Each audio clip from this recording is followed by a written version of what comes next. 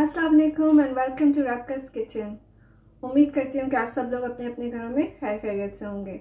आज जो रेसिपी मैं अपने किचन में बना रही हूँ वो है मसाला भिंडी। तो चलिए स्टार्ट करते हैं। पहले हम एक फ्राइंग पैन ले लें और इसमें मैं ऑयल डालूँगी तकरीबन 2 to 3 टेबल स्पून। और पहले हम भिंडी का मसाला बना लेते हैं, उसके बाद भिंडी की तरफ चलेंगे। तो ये मैंने एक मीडियम साइज प्याज बारीक स्लाइस कर दिया है, ये मैं डाल रही हूँ इसमें।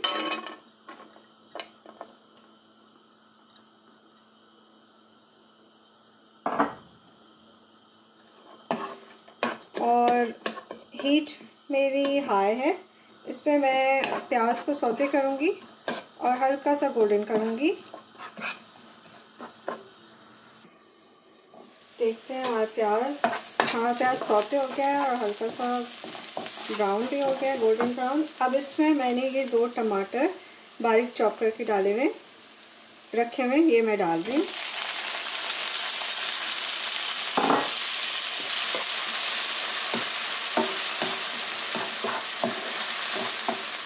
और अब इसके साथ मैं मसाले डालूँगी सारे। 1 टीस्पून भर के नमक जा रहा है, आप अपने टेस्ट के हिसाब से भी डाल सकते हैं। हाफ टी स्पून भुना हुआ पिसा हुआ ज़ीरा जा रहा है। हाफ टी स्पून पिसा हुआ धनिया जा रहा है। आधा चाय का चम्मच इसमें चिली पाउडर डाल रही हूँ मैं। और 1/4 टीस्पून इसमें हल्दी पाउडर जा रहा है। इसे करेंगे अच्छे से मिक्स और मैं हाई फ्लेम पे इसको लिड देके कवर कर दूंगी ताकि हमारे टमाटर अच्छे से गल जाएं और हमारा ज़बरदस्त सा ये मसाला रेडी हो जाए।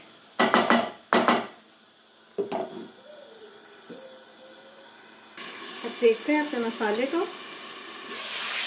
ज़बरदस्त मसाला रेडी हो गया है, टमाटर अच्छे से गल गए हैं और मज़े की खुशबू आ रही है। अब मैं इसको कवर करके चूल्हा कर रही हूँ बंद और इसको मैं दूसरे चूल्हे पे कर दूंगी। और इस फ्राइंग पैन में मैं चूल्हा ऑन करके ये मैंने 300 ग्राम्स भिंडी ली है, 300 ग्राम, और इसको मैंने इस तरीके से गोल गोल बारीक काट लिया है। इसको हम हल्का सा फ्राई करेंगे। 1 टेबल स्पून ऑयल लेंगे और इसमें मैं ये भिंडी डाल रही हूँ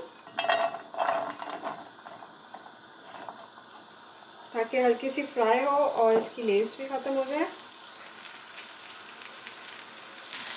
और उसके बाद मैं इसमें 1 चिटकी नमक डाल रही हूँ। और ये हाई फ्लेम पे नहीं पकाएंगे क्योंकि भिंडी जल जाएगी, मीडियम फ्लेम रखेंगे और थोड़ी थोड़ी देर के बाद हिलाएंगे इसको। अच्छा, इसमें चम्मच नहीं हिलाएंगे, इस तरीके से हम इसको हल्का हल्का टॉस करेंगे ताकि भिंडी अच्छी तरह से चारों तरफ से हल्की हल्की पक जाए। भिंडी हमारी पक गई है और चूल्हा मैं बंद कर रही हूँ। और अब इसको मैं जो मसाला हमने ऑलरेडी पहले तैयार किया था प्याज टमाटर का, उसमें मैं ये भिंडी डाल रही हूँ। और इसके बाद मैं इसमें 1 टेबल स्पून हरा धनिया डाल रही हूँ। और ये मैंने 1 हरी मिर्च काट के रखी हुई है लंबाई में, वो डाल रही है। और इसको हम 2 से 3 मिनट दम पे रखेंगे और उसके बाद हमारी भिंडी मसाला रेडी हो जाएगा। तो मिलते हैं 2 से 3 मिनट बाद। तो आइए देखते हैं अपनी भिंडी को। ज़बरदस्त भिंडी रेडी हो गई। मैं चूल्हा बंद कर रही हूँ और अब मैं इसे डिश आउट करती हूँ। मसाला भिंडी रेडी है, इसे मैंने डिश आउट कर लिया है और बहुत ज़बरदस्त सी खुशबुएँ आ रही हैं। आप इसको रोटी के साथ, चावल के साथ, नान के साथ, जिसके साथ आपका दिल करे आप ट्राई करें और इससे मज़े लीजिए।